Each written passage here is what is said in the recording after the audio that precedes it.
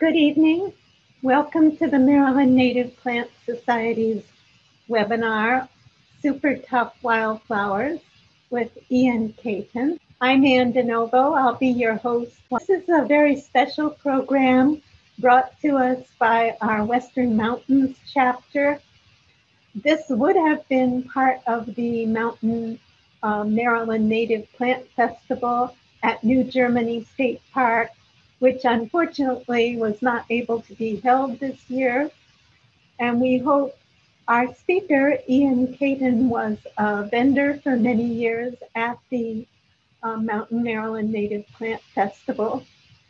And we want to give special thanks to Liz McDowell, the coordinator of our Western Mountains chapter, for bringing us this program tonight. Ian Caton, and together with his wife Elizabeth, they are the owners and operators of Thrush Native Plant Nursery in Floyd, Virginia. And as I said, he's been a vendor at the Mountain Maryland Native Plant Festival for many years. He's been operating Thrush Native since 2013, when he took it over from the previous owner, who had been operating it since the early to mid 1990s. Thrush is a nursery specializing in the native plants of the Appalachians, Maryland, Virginia, Pennsylvania, North Carolina, Tennessee. And one of the focuses of Thrush Natives is the introduction of new and rare native plants that are unknown or underappreciated in the nursery trade. Before taking over Thrush Natives, Ian was an employee of Larry Wiener Landscape Associates, a landscape firm specializing in the use and promotion of native plants in landscaping, and he was there since 2001. He has a degree in ornamental horticulture and environmental design from Delaware Valley College. He has an extensive knowledge of native plants and integrating them into the human environment.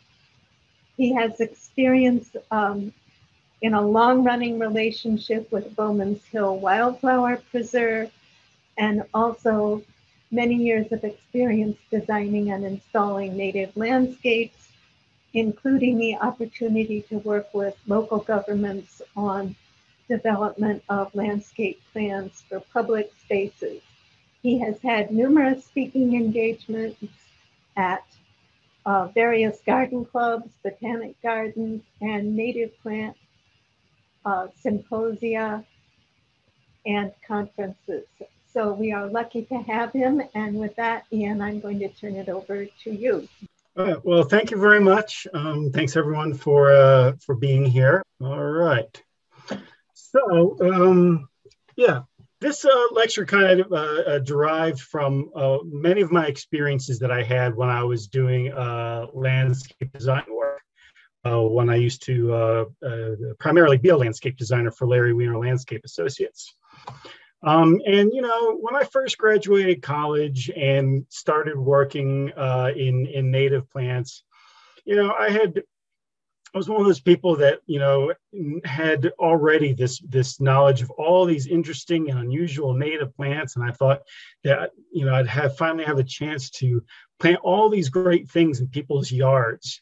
And, you know, trilliums and all these little dainty phloxes and wood anemones and things like that. And, you know, for many people, especially in difficult conditions, urban conditions, suburban conditions, they just weren't working. They just kind of languished there. And so as I was working in a lot of these less than ideal landscapes, I started to work out the things that really did reliably work under many difficult conditions in the landscape trade. And it wasn't that I wouldn't make use of a trillium or a wood phlox or something like that. You know, they had their place, they had their point, but they couldn't be the backbone of the design. They just weren't going to do the heavy lifting work of a sustainable, low maintenance landscape for people. So when I was dealing with these projects this particular one is in Yonkers in New York City, you had situations where you had urban heat island effects. You had bad scraped soil, hardpan, clay, salt, minerals, and heavy metals in the soil. You had persnickety neighbors and zoning ordinances and all the things that come along, not to mention all the other perils that are out there with deer, with landscaping deer. So, I wanted to have a list of plants that in total kind of addressed more or less all of the major problems that come with landscaping an urban or suburban yard or other places that are not quite a national forest. Deer, of course, being one of not everything is deer resistant. I mean, a lot of people throw out lists of deer resistant plants. And, in my experience, that there's not really any such thing as a deer resistant plant. There are plants that they favor less than others. That is just one layer of dealing with deer in the landscape, is choosing the plants that they don't favor too much. Other elements that people have tried and we've used in the past are all the various offs and reflective tapes and repellents and this and that. And that's all well and good, but it also is just another layer of dealing with it. And it doesn't get to the source of the problem. It doesn't begin with the plants. You could use various other expensive doodads like these sonic devices that make them uncomfortable. And they made me uncomfortable when I was working at this project. If you were too close to one of these things, it made your stomach turn. And of course, finally resorting to expensive and material intense fencing. All these things are part of a possible way of dealing with the deer problem. The beginning of dealing with the deer problem, before you even get into all these more intensive methods, is to look at the plants themselves, but not just the plants, but how you use the plants. And a lot of it comes down to not just choosing the right plants, the less favored plants, but also planting them in a matrix. This is how these plants grow in the wild. They grow together tightly, all intermingled in a collection that is mutually beneficial.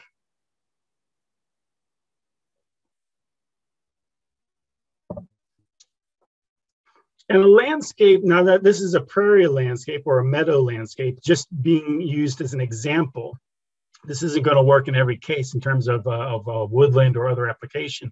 I'm kind of using it as an extreme example here.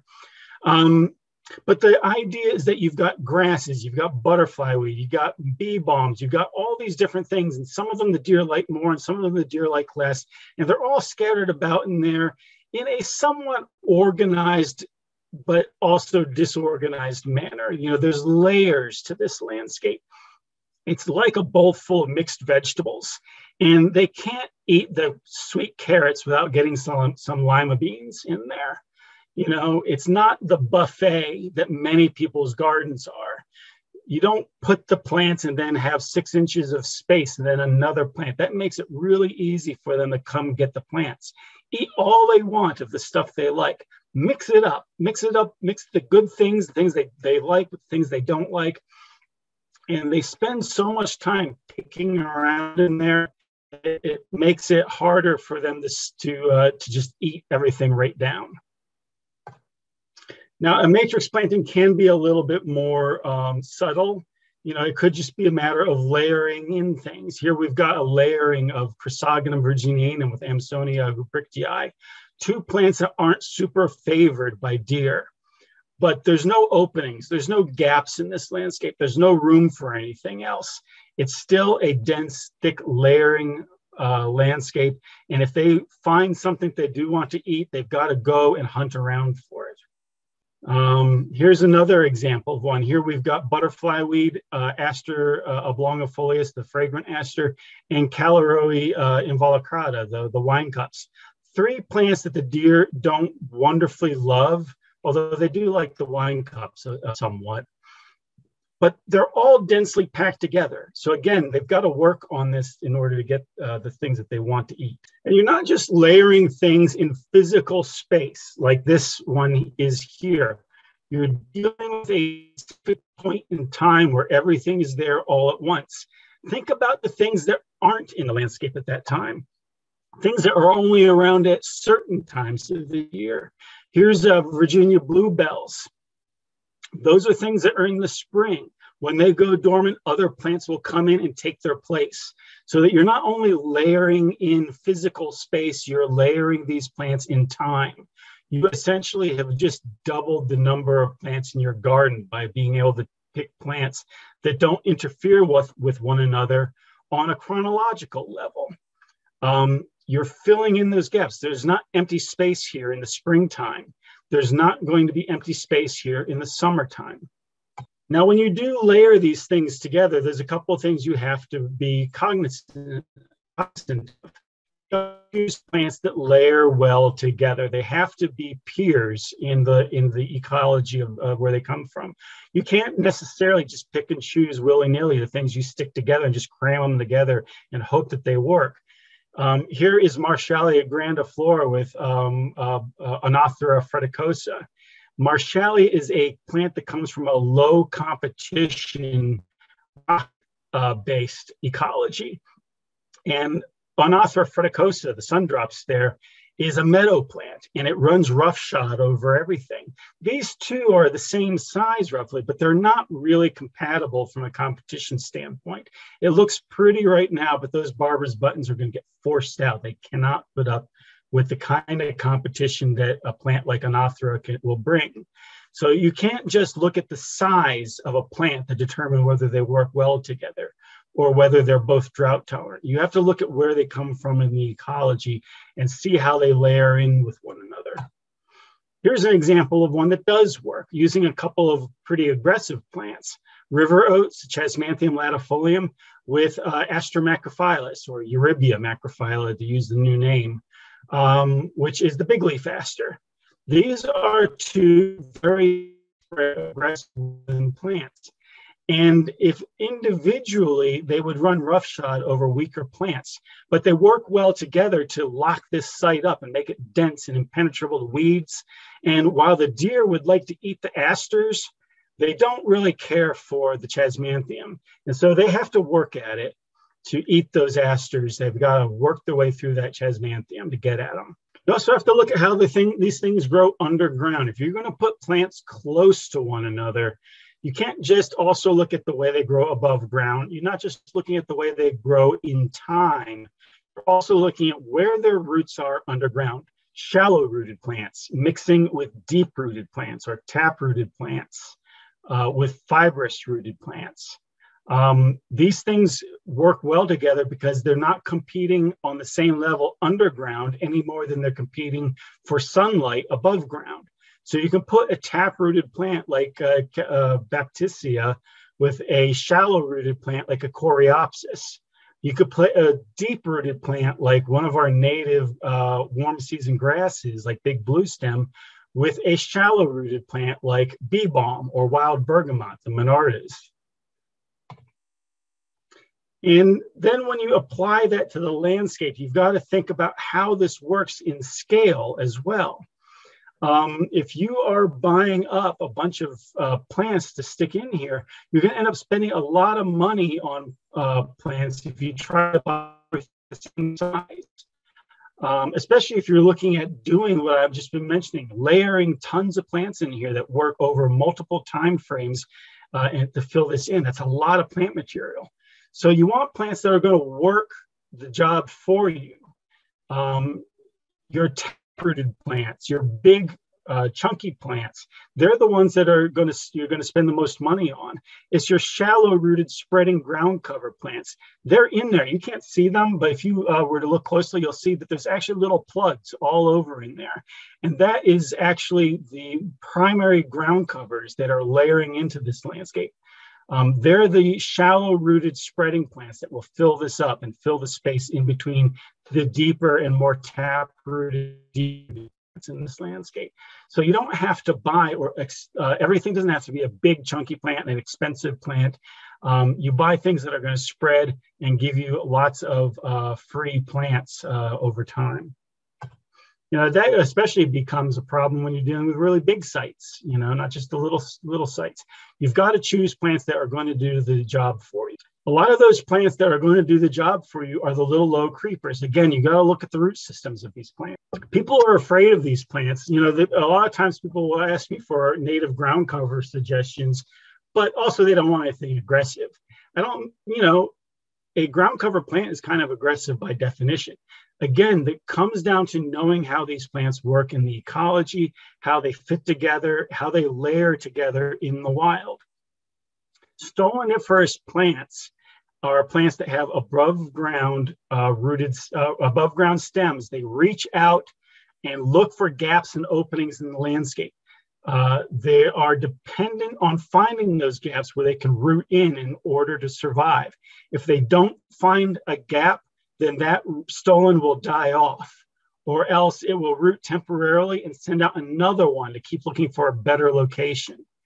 These plants will form the ground covers in the landscape, but they're also going to be your Band-Aid in the landscape. They're going to fill up this space that opens up when a plant dies. They're going to open up the space. They're going to fill in the space that occurs whenever someone goes in there accidentally with a shovel and digs something out, or when somebody drives through there and does donuts in an ATV. What's going to fill that space in are these plants. And they come in all different sizes, and you've got to plant to the situation. Pussy toes and bluets, they're both little low stoloniferous plants. They're great for dry, poor soils, even in dry, poor lawns. In many cases, you might need something a little more robust, like the American wild strawberry, for example. An underrated semi-evergreen ground cover for full sun. People often ask me for an evergreen ground cover for full sun. And I'll usually tell them that there isn't any such thing. The closest thing that we do get often are things like the semi-evergreen plants like Fragaria virginica, a great space-filling plant in a meadow planting. The other kind of root system that's really important is the rhizomatous plants. Now, these are the plants that have underground stems. They're not reliant on photosynthesis for their survival. They're getting all of their nutrients from their parent, and therefore they're able to punch their way into existing growth and force new growth into that space.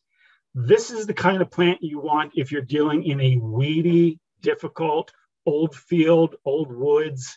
If you have places where you want things to come up, but there are already plants there, then you need these kinds of plants because they're the only ones that are going to be able to force their way in. Things like common milkweed, Chelone glaber, white turtlehead for another example. And then your deep-rooted plants, your clump-forming deep-rooted plants. These are the native warm season grasses that pictured here. This is actually, I believe, a Bouteloua.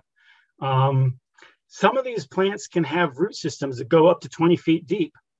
That's an incredible depth on a plant. It's deeper than many trees, in fact, in terms of total root depth. That means that they're completely not worried about drought. They're not worried about nutrient deficiency. They're not worried about competition from other plants. These are the things that are often the big showy plants in the garden that the ground covers fill in around them. Some common examples, of course, common broom sedge for a really common one, but also some of the flowering perennials that you might be familiar with, like Amsonia tabernae montana, the blue star, or baptisias for that matter. Let's move along to some of the other difficult situations. Poor soils and drought. The solution traditionally to poor soils and drought, particularly for drought and weed control, is just pour some mulch all over it. And the trend over the last 20, 30 years has been more mulch, and then colored mulch, to the point that you would think mulch is the only thing of attraction in a garden, that mulch is the main feature of a garden in some of these places. The one in the upper left-hand corner here appears to be a garden of rock and mulch, and there appear to be some little green weeds coming up in it. You know, those might be plants, but who knows? Or that's used to the point where the mulch actually kills the plants that you're trying to grow in there. Mulch is very bad for a lot of plants, not just trees, like in the lower right-hand side here where it's rotted out the trunk of the tree, but many of our ground covers do not grow well with mulch. It is not something that occurs in the wild. There is no place that is like a place that has a natural covering of wood chips, you know, to 2 or 3 or 4 inches deep. If you're trying to do a low maintenance, low input native garden, you've got to really back off on the mulch. It should only be there for establishment. It's the plants that should be taking over and doing the job that the mulch is doing. It can be done wrong. Again, here's a case where they were moving in the right direction. Here we've got a ground cover where they've planted sedges, a sedge grass ground cover that was intended to be in here, but they kept mulching it and mulching it and mulching it. And that mulch retarded the growth of the plants. The plant has been unable to move out into the landscape, take over, seed itself around. Mulch, of course, prevents seed germination. It has prevented these plants from achieving a solid ground cover because mulch has been continuously applied here. If the mulch were to have been backed off, then these sedges would fill in and you wouldn't have to mulch anymore. And it would look a lot better than it does currently. Right now, it basically looks like someone's lawn, patchy lawn that they've let go. Other improvements that are not necessarily, when using a lot of these plants, the deadheading, the dividing, the addition of composts and topsoils and sands and gypsums and whatever else that you're turning into your soil, most of this stuff is unnecessary and often even bad for native plants. Native plants exist on the edge of starvation in the wild. That is where they perform best. Adding compost only feeds weeds for the most part, which then makes people want to put down even more mulch. Back off on the compost, back off on the improvements of the soil. Native plants don't need it. It's just more input into the garden. A sustainable native plant garden is supposed to have less intensiveness to it. It's supposed to have less input. So therefore, you should choose the plants that fit to the soils on your site rather than modify the site to fit the kinds of plants you want to grow. That's the essence of low maintenance landscaping. And then all this other stuff that goes along with it. Water sprinklers that are frequently broken and end up as being defunct plastic trash. Sometimes we'll set up sprinklers temporarily, like in the lower left-hand corner, established through perhaps the first summertime. But more often than not, people over-irrigate, it rots the plants. And I can't tell you how often I've worked at a landscape where we've dug up or busted a sprinkler that no one's even using anyway. So in my opinion, this again can be entirely done away with choosing plants that work with the site, that fit the site, and that don't need any of this stuff. Here's a place in the Catskill Mountains in New York. It's a solid chunk of bedrock with about 4 inches of topsoil. Not even topsoil, it's really subsoil that was scraped away. The house was built, and then the house was built right onto the bedrock. And then this soil was kind of spread right on back onto it. It's just a handful of inches of old soil spread on top of a solid dome of bedrock. In fact, when it rains, the bedrock prevents the water from infiltrating the ground, and it goes and gets really wet, and then it's sometimes very dry. But that soil is completely unimproved. It's got rock in it. It's got grit in it. It has wet spots. It has all kinds of imperfections. And we didn't do anything to it other than put some plants in it. And here it is just a few years later, just 2 or 3 years later, really. You note no mulch. The mulch is only there at the beginning, immediately after planting. No irrigation system, no composts, no sand. Nothing was done to this soil. No interventions were taken other than to add a walkway, the wall, and the plants. And choosing the plants carefully to fit the site. Here's another location, a different kind of a situation, full sun, hot, dry. This is the site of a former mansion that was demolished back in the 30s. And then this guy wanted to build a new house on it. And in fact, he wanted the garden to be done before the house was done so that when he moved in, he had a finished garden ready. And look at that soil, it's yellow. All it is subsoil compacted by bulldozers and then construction debris. And again, we didn't do anything to it. It was not amended. There was no irrigation system put in. We just chose plants that could tolerate hard, packed clay, nutrient-poor soil. And there we go, just a handful of years later.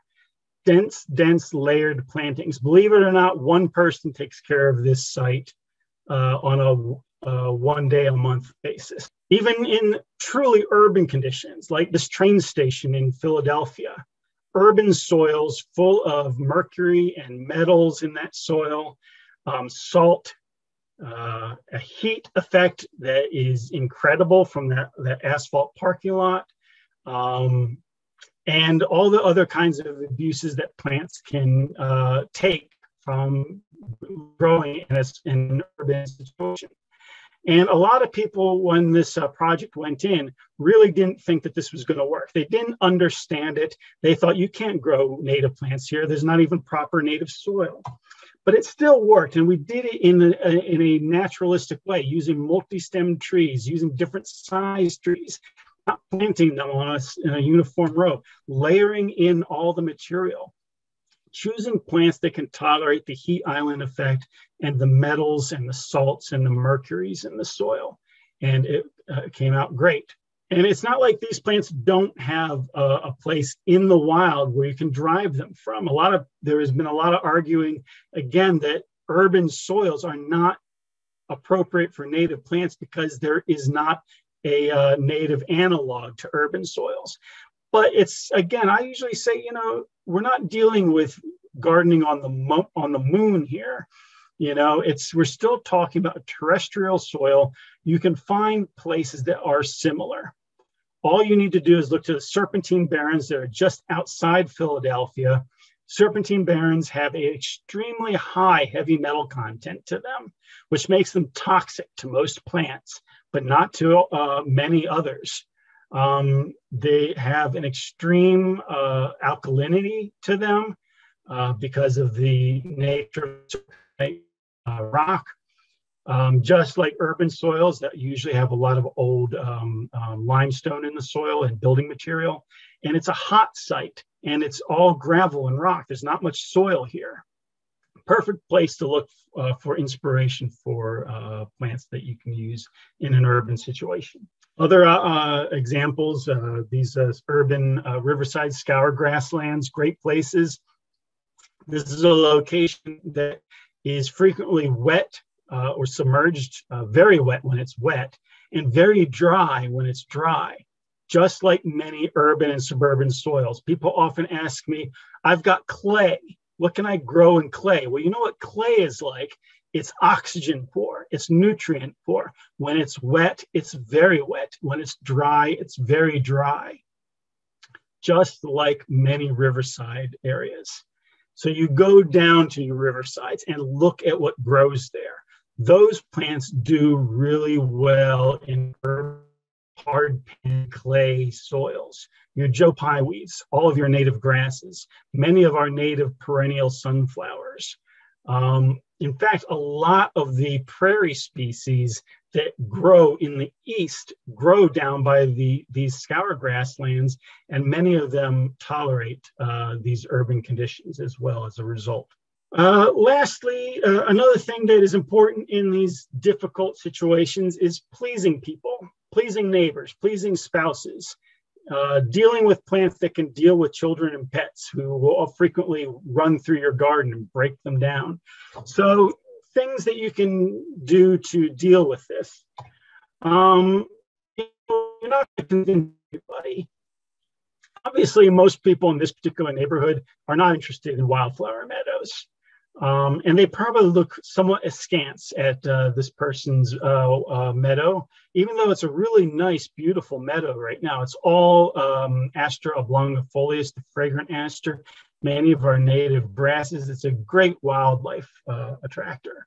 But to those people next door, it probably looks more like this, abandonment. Things that you should do to avoid that, not just the choice of plants, but techniques as well. Mow strips, not just in this case, I'm showing you actually a double mow strip. There's the lawn that's mowed here, but then someone took a string trimmer and cut everything down by half, about halfway through the season on the right there, about partway into the meadow. So you actually have a layered or tiered effect. This gives these sites the sign that the place is being cared for, that this is deliberate. And signs of care, signs of intent, signs of deliberateness are important to incorporate into your landscape. Structure, fences, walls, gazebos, bird boxes, even signage, if you think that they will read it. And plants, finally, incorporating familiar plants. Echinacea is something that people recognize as deliberate. It doesn't just look like a bunch of weeds to people. Incorporating these familiar native plants into the landscape helps soften the blow to people who might otherwise not look kindly upon the site. Incorporating maybe some plants from a little further afield, southern plants like Hibiscus coccineus, bright red plants. We don't have a lot of red in our ecology in the East. The incorporation of these plants into a landscape will help ease the notion that your garden is a mess of weeds. Incorporation of some cultivars. I'm not an anti-cultivar person. I do love straight species, and I love having straight species that have an origin story to them, an ecotype, a location origin. However, other than using those plants in restoration, I don't necessarily have a problem with using cultivars under certain circumstances in settings where they're appropriate. For instance, in a garden, in a place where you might have difficulty with a neighbor or an ordinance officer or something like that, a thing like the wild Coreopsis verticillata may be a little stringy, it may be a little loose, but if you use Zagreb, it's a neater, denser, thicker plant with a great deal more firepower to it. And the incorporation of a little bit of Zagreb into your garden, just as an example, will go a long way to making people accept the wilder parts of your garden. Switchgrass, the wild form is beautiful in a natural setting, but in your garden, people might look askance at it. So this is another case. You might look at a cultivar. Here's a blue one looking through the gap in these trees. That's heavy metal, the Panicum virgatum heavy metal. And again, I'm just using it as an example. There are many cultivars, and you may not choose to use a cultivar necessarily, but I do think it can go a long way to easing neighbors, easing spouses, easing ordinance officers that you are doing something deliberate. Native plantings don't have to be informal. They don't necessarily have to be a hodgepodge of wildness. you can incorporate your hodgepodge into a rectilinear or a more formal layout. In this case here, we've actually created a false hedge out of perennials. It's a border of Baptisia australis lined with purple spiderwort.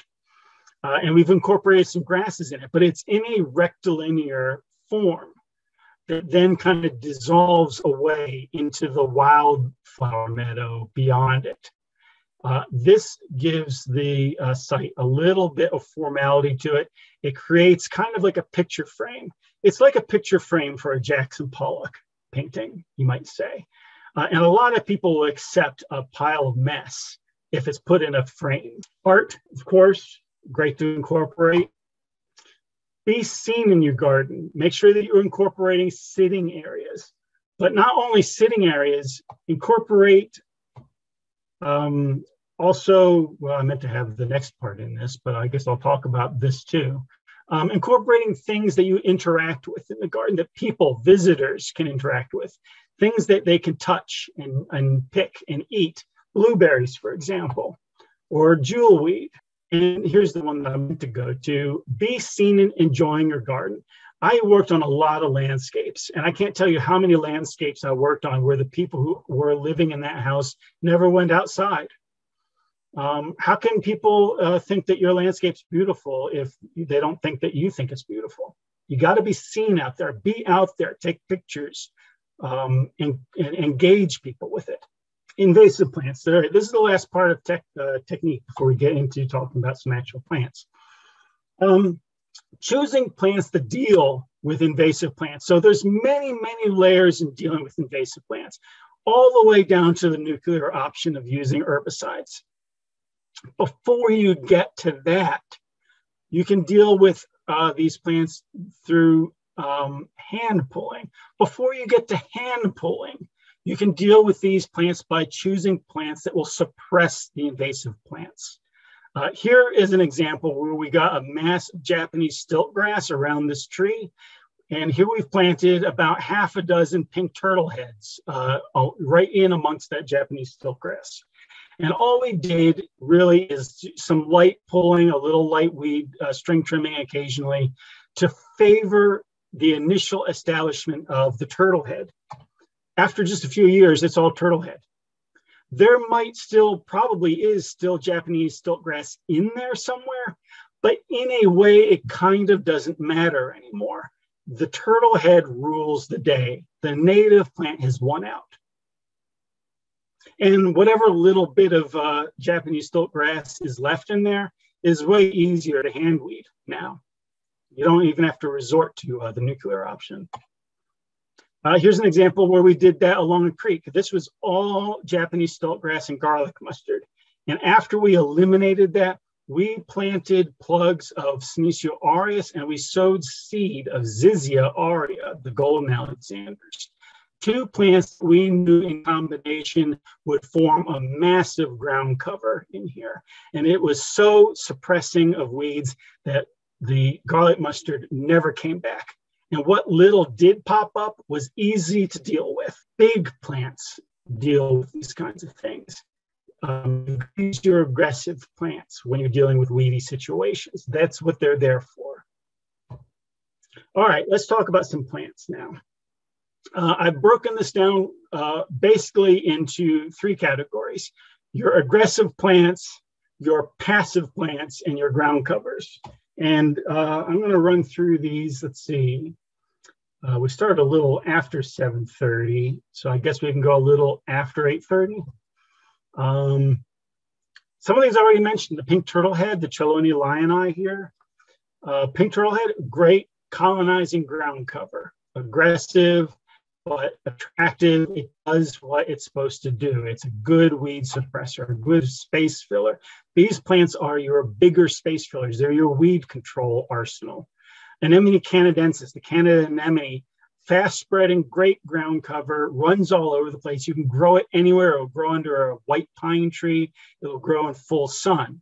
It'll grow in dry. It'll grow in wet. It grows anywhere under any situation. It is a great, great weed suppressor. A single plant of this goes a very long way. Eupatorum collistinum, now called Conoclinium collistinum, the hardy ageratum. Blue to purplish meadow plant. Again, very adapted to many situations. Sun to shade, wet to dry. I've seen it in every one of those conditions. And I should reiterate, all the plants I'm going to show you from here on in fit all the categories I talked about earlier. They're going to work in those urban soils. They're going to work against the impressions of your neighbors and zoning officers. They're going to work in drought. They're going to work in clay and hardpan. They're going to work against deer. They're going to do everything that I talked about before, every one of these plants to some degree or another. The bee balms. I love bee balm. There is a kind of bee balm for every condition. And by bee balm, I mean Monarda genus, not the species. But Fistulosa is a great one for full sun. There are bee balms for shade, of course, too. There's bee balms for wet and there's bee balms for dry. Monarda fistulosa is a wonderfully adaptable one, and it comes in many colors. A lot of people think of Monarda fistulosa as a lavender flowered plant, but I have seen wild forms of this plant that were purple and white and bluish and pink. It comes in way more different variety in the wild than just lavender. Pycnanthemum canum, that's the gray plant here. It's shown in this picture with Monarda didyma, the scarlet bee balm, another great one in combination. They work well together. All of the mountain mints are fabulous plants. They're equally as fabulous as all of the bee balms. And they are all deserving of recognition. There's just in Virginia, I think we have about half a dozen, maybe a little bit more than half a dozen different species of Pycnanthemum. So yeah, don't just use muticum. Most people know Pycnanthemum muticum, but explore. There's lots of different species. Well, speak of the devil, there's Pycnanthemum muticum. This is the one that was out there first. This is the plant that made it okay to plant Pycnanthemum. It was the first mountain mint in the nursery trade and in cultivation. It's a great plant. It's often tops in the pollinator trials, but it is super aggressive. You've got to use it appropriately. Not every mountain mint is as aggressive as muticum, but muticum is as aggressive as its reputation bears.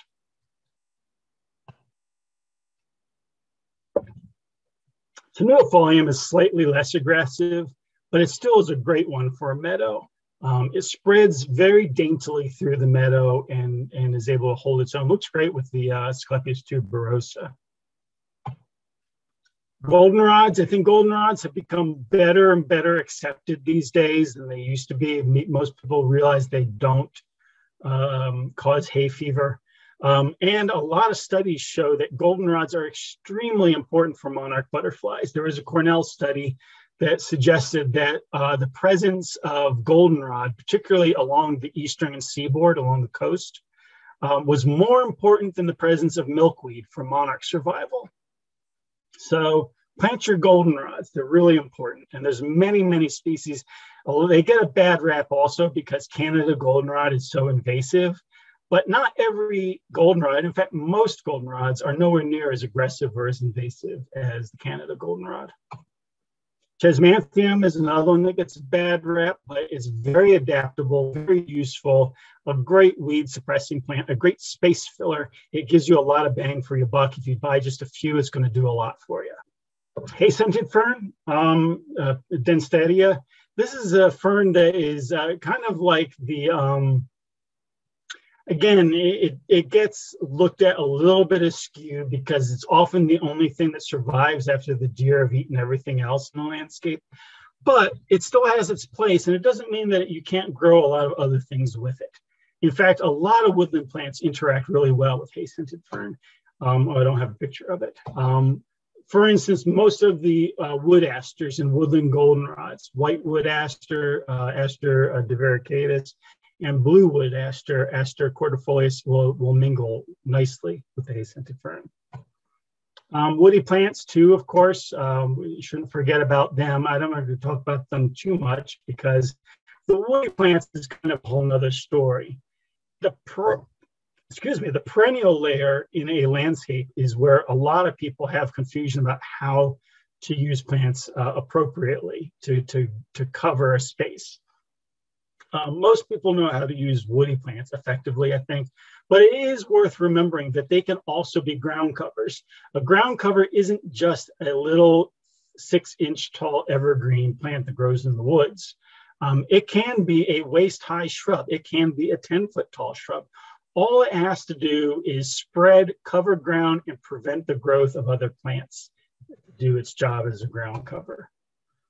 Calycanthus floridus, another great one. Rhuses, the native sumacs, many different species. Here's Rhus aromatica, a great aggressive ground cover plant. And even the less well-known ones like shining sumac. This is an incredible plant, I think. Really good bee plant as well. And I highly recommend them. And I actually really love even the regular old staghorn sumac. It frequently has multiple colors on it in the fall, which I think is a beautiful effect. Nicer even than if it turned all red all at once. All right, the passive tough guy. These are tough plants, but they don't spread. They're the anchors in the landscape. They're the plants like the Amsonia I showed you earlier. Big, dense, deep-rooted plants. They can't be pushed around. No one's going to shove them. But neither are they going to mess around with anybody else. They're just not like that. Agastaki scrophilariifolia, a little known native Agastaki. It's a really tall, almost 6 to 8 feet tall plant with blue flowers. A really nice one for that. All of our milkweeds, other than the common milkweed, kind of fit into this description. Most milkweeds don't have aggressive spreading roots. Really, the common milkweed is one of the only ones that does. All the others are really dense, deeply rooted plants that don't spread around very much. Tuberosa is another familiar one. Astrobulum folius has come up a couple of times in this lecture so far, and I can't sing the praises of this plant well enough. The deer don't like it. It smells like walnut, the leaves do. The flowers don't have any fragrance, but the flowers are big and bold and beautiful. There's many cultivars of this plant. The straight species is just as nice. This cultivar here is October Skies, a really well-known low-growing one, although the plant in the wild is frequently very short anyway. Bulletproof too. In the wild, this plant frequently grows in pure gravel. Baptisia alba, the white false indigo, again, great group of plants. All of the indigos are wonderful, extremely deep-rooted, very difficult to be pushed around, stands up to a lot of competition. Baptisia australis, the blue false indigo, that's the one that's more common. Well, it's not really not common. To be honest, in the East, none of the Baptisias are common in the wild, but they are common in the nursery trade. And here, that's that same hedge I showed you earlier with the Baptisia in the center and the purple spiderwort in the foreground. Indian plantain, the Cacalia atriplexifolia, another great example of a large, tough plant. The cohoshes, Simistifuga, recently classified them all as ectaeas. We actually have 3 species of Simistifuga in the East. Racemosa, the black cohosh, is the most well-known. And it's probably the tallest summer blooming perennial for shade. So if you're looking for height and if you're looking for shade and you're looking for summer blooming, this is probably about the thing for you to go to. Eryngium, Yuccafolium, button snakeroot, a great plant for pollinators. Grow anywhere. It likes it fine in the wet. It likes it fine in the dry. It eats up clay soil like no tomorrow. Euphorbia corolata, the flowering spurge, a little known plant, but really nice. It kind of looks like baby's breath, the annual plant, but native and perennial. And again, it grows in sun or shade, but very dry. It's almost always in an extremely dry place. Veronicastrum virginicum, pulveris root, usually in dampish soils. Here it is pictured with scarlet bee balm again, another great combination. But tall, about 6 foot tall, indestructible, very easy to grow anywhere. All of our grasses as well. Here's Schizocurium scoparium. All of our warm season grasses are clump forming. I can't think of a single warm season grass that's native that's not clump forming. Little blue stem is one of the best. It's a nice little dainty grass, a lot more fine textured than the common broom sedge. And will grow in extremely dry, nutrient-poor soil. Indian grass, I love Indian grass. The color, the combination of the brown of the flowers with the yellow of the pollen bearing parts of the flowers. It just, something about it reminds me of cream soda. I don't know, the color of it just reminds me of a cream soda can for some reason. And I just really like it for that. Prairie dropseed, Sporobolus heterolepis, probably one of the tidiest, neatest looking of our native grasses. If you want something that's got a little bit more of a refined texture for a border or an edge, then you can't do much worse than prairie dropseed. And it's fragrant. It's the only native grass I can think of whose flowers actually have a scent. Again, they smell kind of like vanilla. And shrubs again. Direvilla lanicera, the bush honeysuckle, is a great indestructible ground cover shrub. Myrica pennsylvanica, another example of a similar ground covery, sturdy shrub. Physocarpus opulifolius, the common 9-bark, another favorite of mine, got popular in the nursery trade for a while, particularly the purple leaves forms. But I like the wild old green leaves one, because the part of this plant I think is the most attractive are those seed heads, not the flowers. The flowers of 9-bark are white and look rather like a viburnum. And so, you know, they're just white viburnum-y looking flowers. I mean, you've got viburnums already. The unique thing that this plant offers, to my mind, are these red seed pods. And red seed pods against purple leaves don't show very well. I really like it against the green leaves. Sambucus canadensis, the common elderberry, a little bit overlooked in the landscape trade, but a great landscape plant. It tends to grow in wet places, but it can tolerate a lot of other situations. And it's a really good pollinator plant, and it's a really good bird plant for that matter as well. All right, ground covers rather. These are all the low creepy things, the low stoloniferous rhizomatous plants. They're the backbone of the garden. They're the things that are going to do the actual hard work in your landscape. They're the ones that are going to replace your mulch. They're going to do the bulk of the weed suppression. They're going to be doing all of the Band-Aid work. Sedges are incredibly useful for this job. A ground cover in your landscape does not have to be a broadleaf flowering perennial.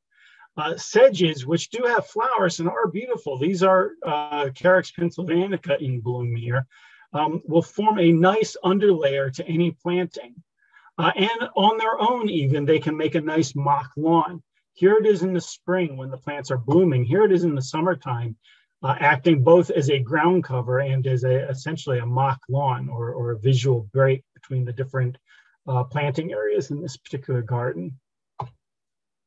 Green and gold, Chrysogonum virginianum, I mentioned earlier, a great long blooming. It blooms off and on almost all season long. There are multiple forms of this plant in the nursery trade, different subspecies and cultivars based on those subspecies. Some of them are clumping and are tall. Others are very short and ground covery. I kind of like something that's in between, a good ground cover, but that's a little bit taller, not too short. Does the best for weed suppression. Our native onions, our native alliums, a great asset in the landscape garden. For one thing, the bulbs, not only do they deter deer, but they deter voles and other underground chewing critters. They don't like to have these alliums around. And you can yourself if you choose to. I've been told they taste like a Vidalia. Columbine, Eastern Red Columbine, a great ground cover for a dry, dirt-poor soil. Here it is growing on a boulder, basically in moss, no soil at all. So you can see how tough the plant is, but it has to have these kinds of difficult conditions in order to do well. The reason why it frequently fails in people's gardens when it does fail is because the garden is too good for it. Lophilia ciliata, the purple wood mint, another great tough plant. I've seen it in the wild growing around here in pure gravel. Kind of looks like a miniature bee balm with these purple flowers. Coreopsises, I mentioned earlier, we have many, many species of coreopsis. They're all fabulous. The wild threadleaf coreopsis is a nice plant. It blends in and mixes really well with a lot of other plants, as opposed to the Zagreb I showed you earlier that is really thick and dense and tight. The species threadleaf is very loose and open. These plants frequently, coreopsis is often number 2 on pollinator lists right after the mountain mint. Fragaria virginica, I've sung its praises earlier. I'll sing them again. It's a great ground cover. It's semi-evergreen. It has fruits that you can eat. The fruit is also favored by box turtles, which aren't doing so great these days. And it spreads and will fill in the landscape wonderfully. Geranium maculatum, the wild geranium, another great ground cover. It grows in sun, it grows in shade. It has seeds that are spring-loaded so that when they're ripe, they get thrown around, which means they can come up all over the place and do the ground cover thing. The lobelias, you know, a lot of people don't think of them as a ground cover, but they certainly can be. They can, if they're given the right opportunity, they will spread, they will seed themselves around, they'll fill in, they'll form a nice cover, especially in disturbed soil. Many lobelias like to grow in disturbed places, particularly the scarlet one, the red cardinal flower. They tend to grow in places where the soil is frequently damaged and disturbed. Anathra fruticosa, I showed this picture earlier when talking about the barber's buttons, but here I'm talking about Anathra. Again, it's only about a foot tall, pretty aggressive plant. It blooms in May and June when not a whole lot else is blooming. And a great one for pollinators. Bumblebees love them. And again, good low maintenance plant, in my opinion. Many of our native penstemons are great ground covers as well. Penstemon hirsutus is a really nice one.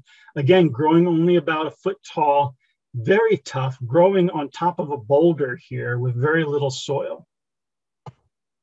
Senecio aureus, the golden groundsel. I use this in every single project. It is a great all-purpose ground cover for wet shade, for dry shade, for wet sun, for every conceivable situation.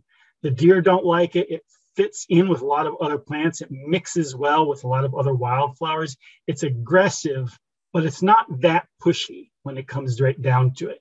It tends to flow around perennial rather than push them out. I showed this picture in here because I couldn't decide which of these things I really wanted to talk about. Silene virginica, that's not really a ground cover, but it looks great with these other two, which are great ground covers. Phlox carolina is a great unsung phlox. It's a summer blooming phlox. It's only about a foot tall. It spreads, it forms a nice cover in the summertime in dry, nasty soil. You know, it's not widely available in the nursery trade, which is a shame. It really should be a workhorse plant. Here it is with Monarda clinipodia. I mentioned that there's a Monarda for every kind conceivable situation. And Monarda clinipodia is usually in shady places. It's not quite as aggressive as some of the other Monardas, but still, it's a great ground cover potentially. It's much shorter than a lot of the other bee balms too. Ground cover goldenrods. We have many, many species of goldenrod that can act as a woodland goldenrod or even a sun-loving goldenrod. Solidago stricta, for instance, but also Solidago flexicalis and cassia and so many others will form a nice low ground cover. Tridescantias, this is another one people are a little bit afraid to use because of its aggressiveness and the fact that it tends to decline in the summertime. But just like with daffodils, just like with those Virginia bluebells I showed you earlier, it's all about layering. The plant does decline, but you mix it in with stuff that grows later. What grows later than Tradescantia oyensis and the other spiderworts? Warm season grasses, that's what. Little blue stem, broom sedge, Indian grass, all those things come up and will cover over the foliage of this plant after it starts to decline. And as far as it being aggressive, again, it's a ground cover. It's there to do that job. It's not being aggressive. It's being useful. Violets, lance leaf violet, a lot of people overlook our native violets. There are so many of them. People tend to treat them as weeds, but again, what can you better ground cover can you ask for? A tight, thick carpet of violets. They're so small. They're not going to push anything out. What are you afraid it's going to push out? Your little tiny, I don't even know, what's smaller than a violet? It's not that, the plants are bad. It's just that they've got a perception problem, I think. They're fabulous ground covers. They're really important in ecology. A lot of butterflies will use violets exclusively as their food source. And they're up and blooming early in the season. So they're great early forage for bees. They're really important for butterflies, particularly the fritillary butterflies. And they're beautiful, far more attractive than Japanese pachysandra or English ivy. Zizia, along with the Senecio aureus I showed you earlier, Golden Alexanders is the other super useful ground cover for difficult, weedy, large sites where you need plants that are going to fill in fast and do a good job of suppressing the growth of an area.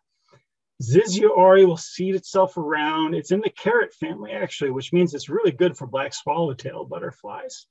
It's a beautiful lemon yellow, unlike the kind of orangey mustard yellow of the Senecio. So you get a kind of a two-tone effect when you combine them together. It is up early and it's able to suppress the growth, in particular of garlic mustard and Japanese stiltgrass.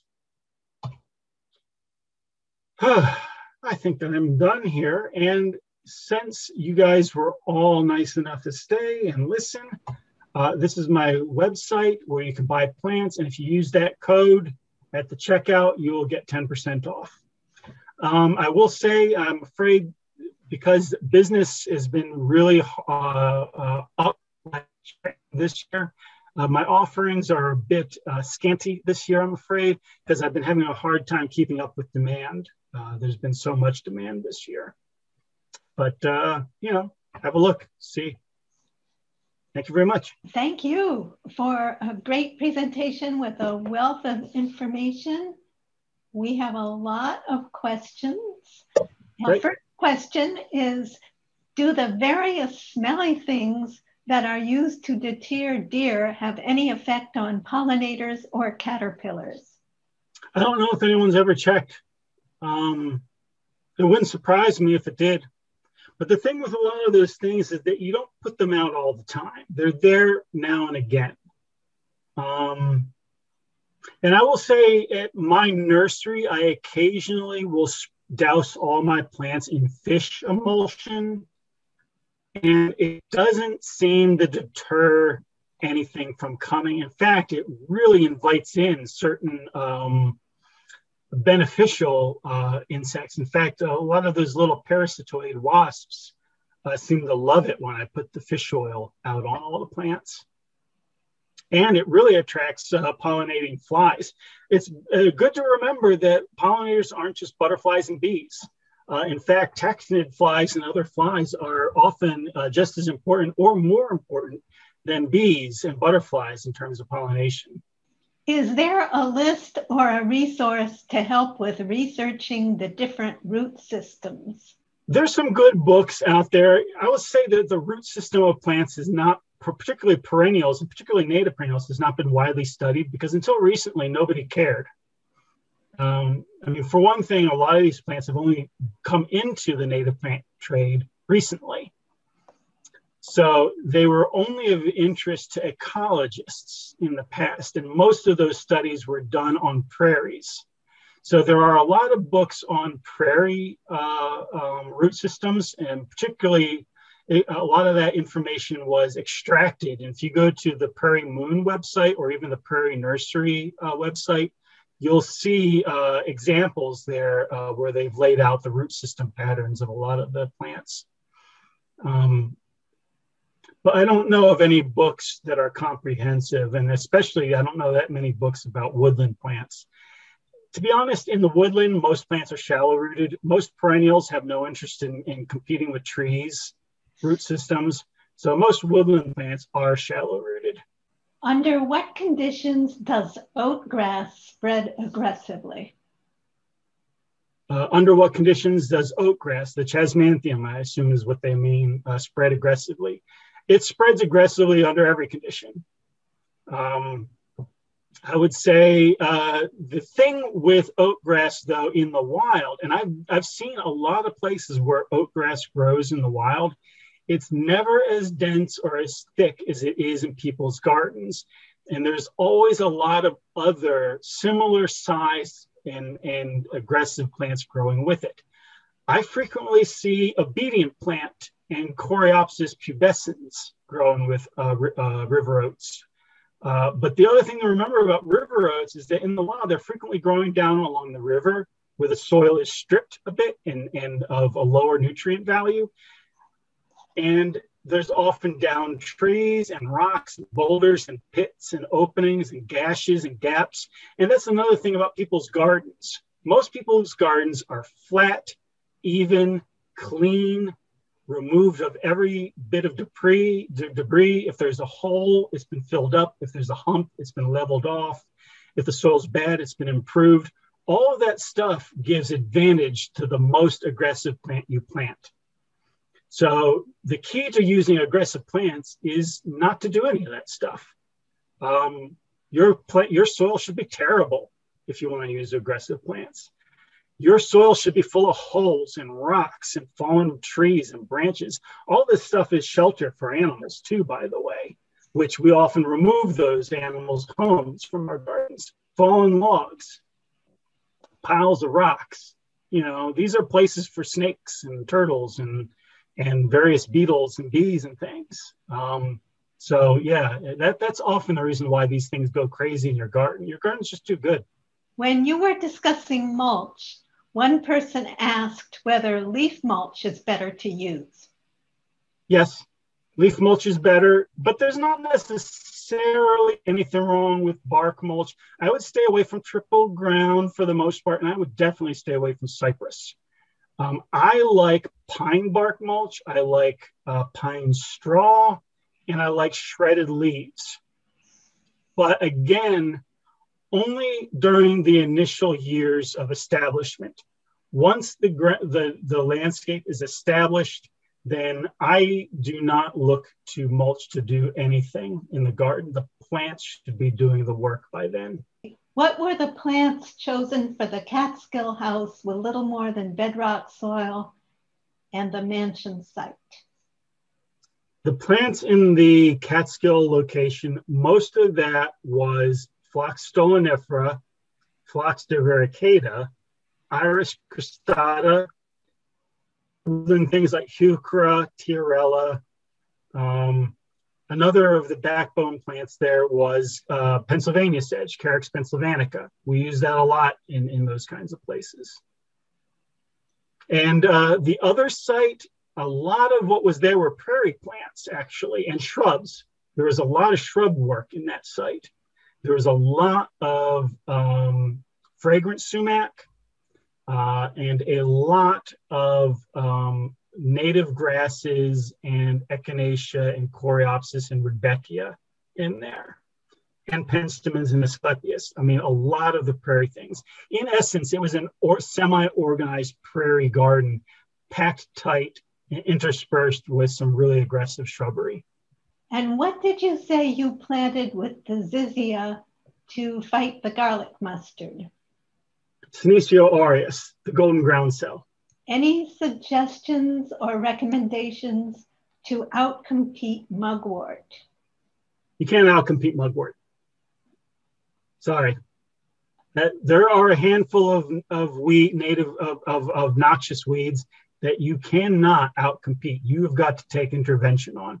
Mugwort, the Chinese Lespedeza, crown vetch, Japanese knotweed, those things are able to undo everything.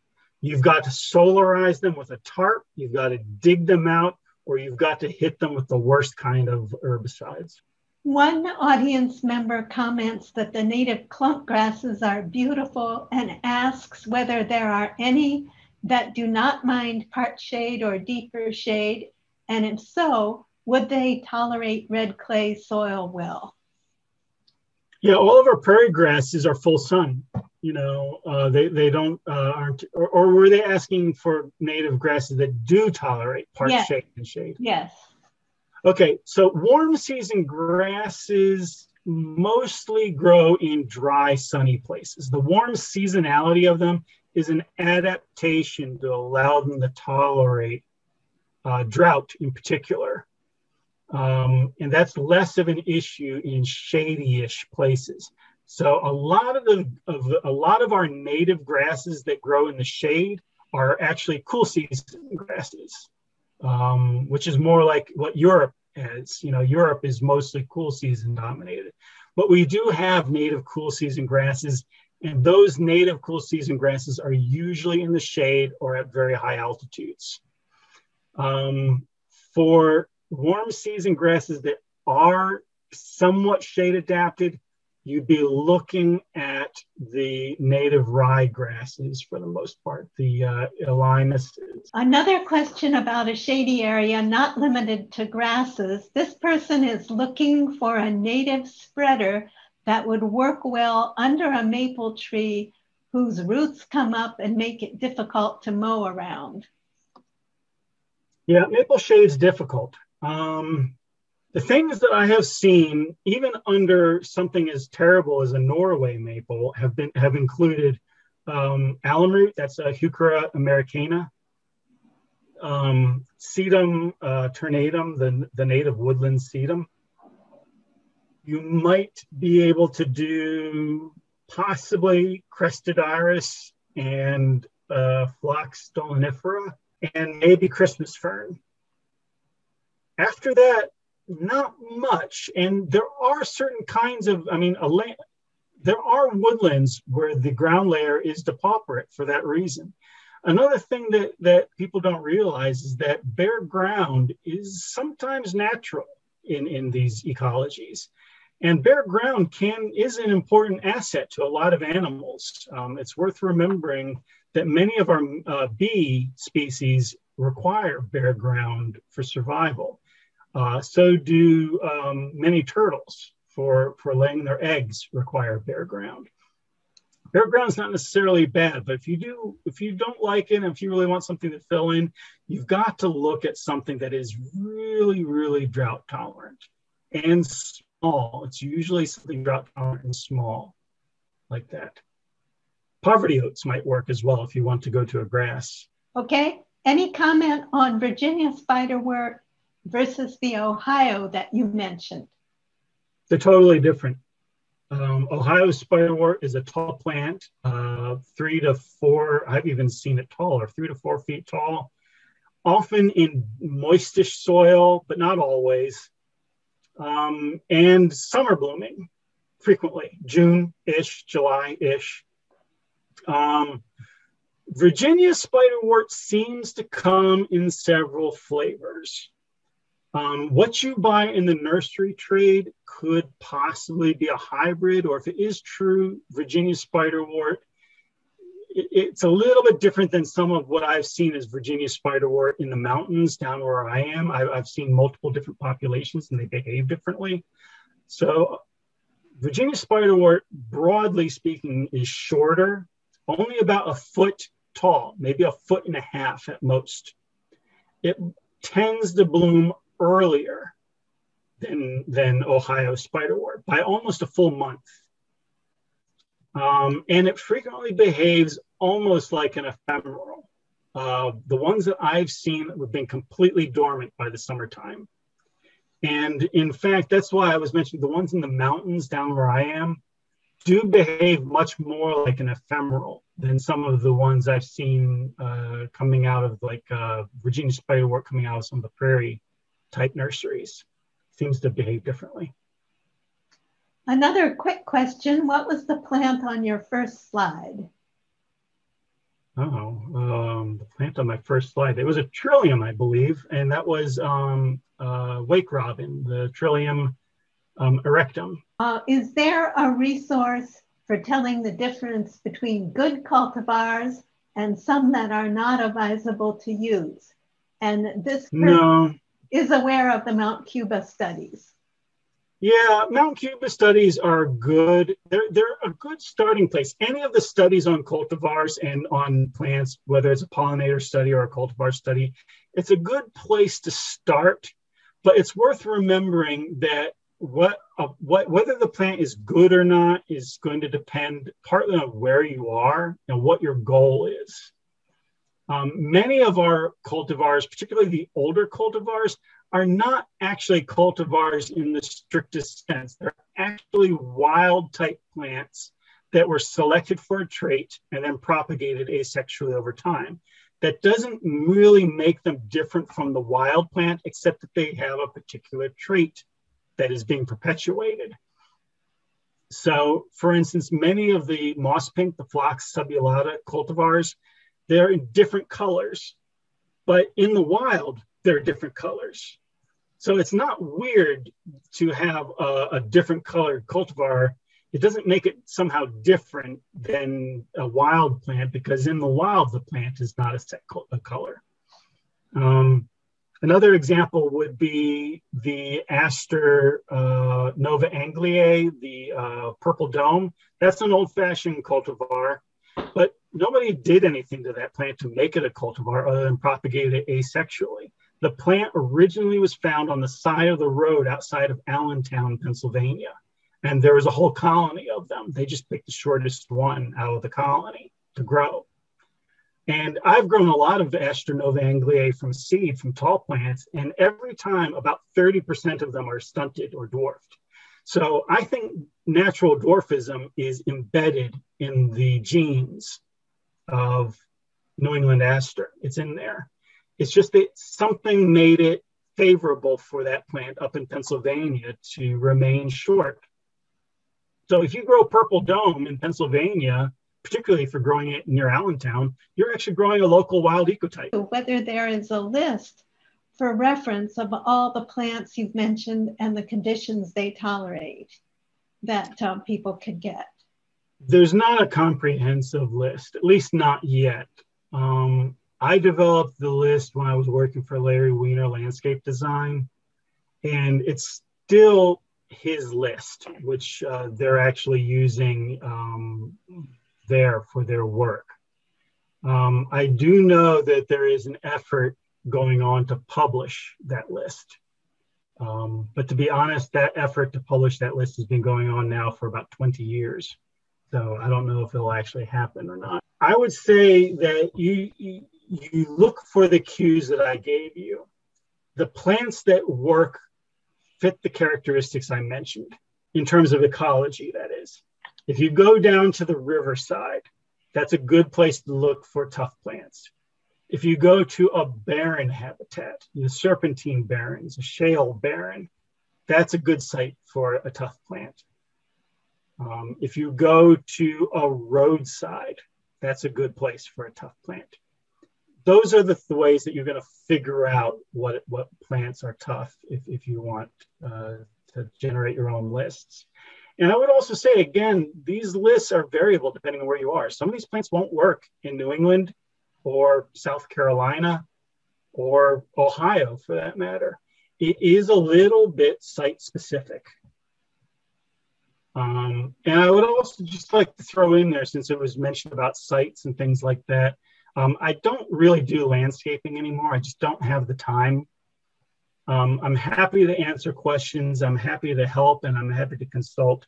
but I just don't have the time to do landscape work right now or anything, or any big consultation projects. It would just take up too much of my time. And I would also like to go back to the cultivar thing real quick. In terms of good cultivars and bad cultivars, again, I would stay away from trendy cultivars, weird colored foliage, double flowers, dwarfy things. Those things I would be skeptical of. Try to find the old-fashioned cultivars. Mount Cuba has a whole list of the ones that they've put out over the last 30, 40 years. The Mount Cuba cultivars are mostly wild type plants that have been selected for particular traits. They're basically wild plants that are just being propagated asexually. And they're all as good as a wild plant for the most part. We have a whole lot of questions about what plants would keep out or outcompete various non-native invasives. So I'll just mention, I'm going to condense and mention a few of those if you'd like to comment. Lesser celandine, oriental bittersweet, wisteria, non-native honeysuckle. Yeah, for the most part, you cannot outcompete woody invasives. The things that you can control with native plants or selecting the right kinds of native plants are particularly the annual and biennial weeds. The Japanese stiltgrass, the garlic mustard, cool season European grasses, various cool season European weeds, other annuals that are escaping my mind at the moment, but mostly annual, biennial weeds and things like that. You're not going to be able to do the work with the woody plants because the woody plants have a built-in advantage. Most invasive woody plants either have an allelopathy, or they are they green up in the spring ahead of all of our native plants, so they get a jump on photosynthesizing in the spring. If you see a lot of green in your woods very early in the spring, it's a good bet that those are all non-native plants. So yeah, you have to take further interventions on woody things in particular. Okay, thank you very much, Ian. We are going to call it a night. Have a good evening. Great, thank you very much. Good night, everyone.